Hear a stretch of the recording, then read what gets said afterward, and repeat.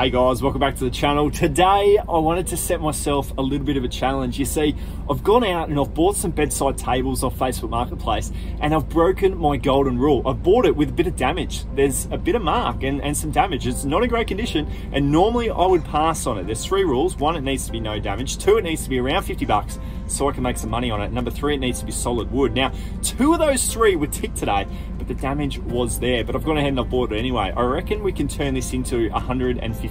We can make 100 bucks on it. I've bought it for 40 and I want to sell it for 150. But there's going to be some work that I'm going to have to put into it. And I want to bring you guys along for the ride to show you that if you put a little bit of time and effort into these sorts of things, there is money to be made. Now, right now, you're going to see these bedside tables in a second. My personal opinion is they are only worth the $40 that I've paid for it. But I think this afternoon, if I put an hour or 2 into it, I'm going to be able to list it for 150 and make that $100 profit. So come along for the ride. I'm going to shoot back home. We're going to get straight into it today. I'm going to roll the sleeves up and do a bit of work. So come along for the ride.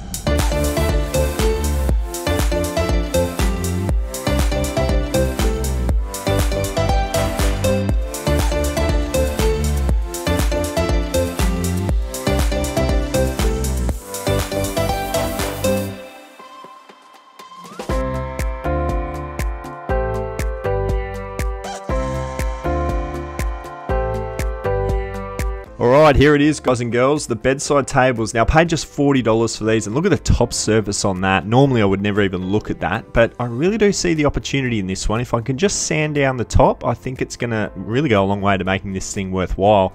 A lot of other little bits and pieces to this as well that I really liked. It was the drawers. If you have a look there, the timber slats within the drawers, I think that's a really good telltale sign for a quality make.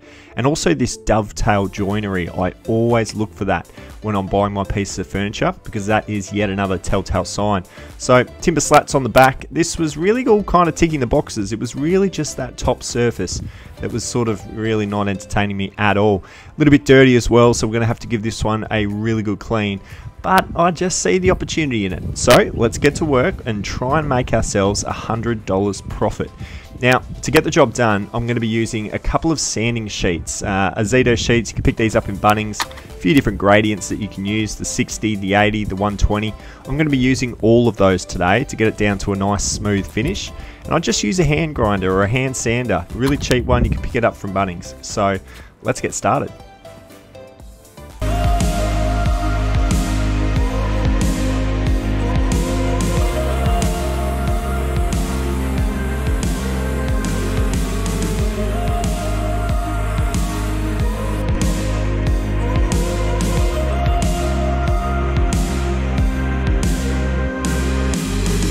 Just 15 minutes later, things are starting to look a whole lot better. I've taken the sander right over the top surface and it's looking really good underneath.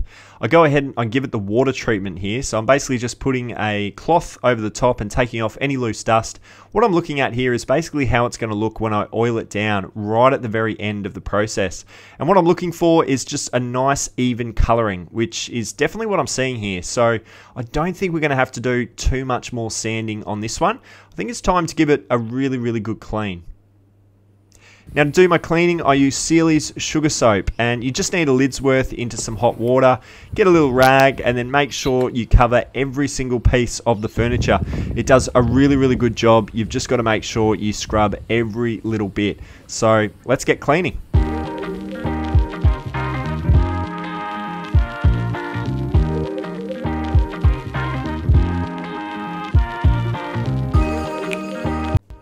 Now this is my favourite part of the process. This is where we get the Osider furniture polish, and we just put 1 or 2 drops on a rag and we lightly cover the entire surface of the piece of furniture. It really goes a long way to making your photos stand out, to have that really glossy type look. So if you're not using this stuff and you are flipping furniture, definitely get your hands on it, linked in the description below.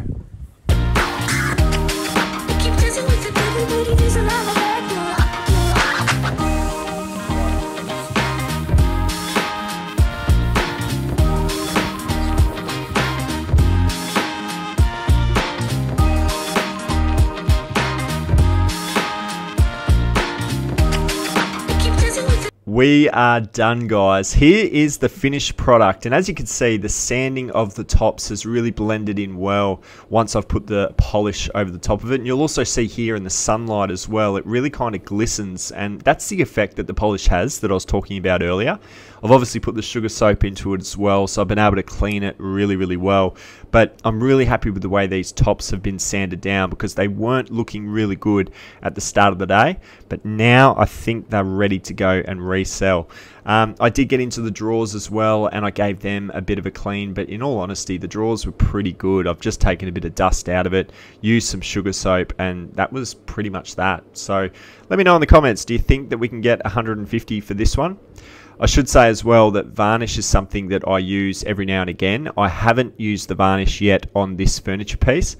I'll basically just try and sell this one and let the buyer know that they might want to put a coat or two on. If you wanted to, when you're flipping furniture, you could put a coat of varnish on. Very easy to get your hands on at Bunnings.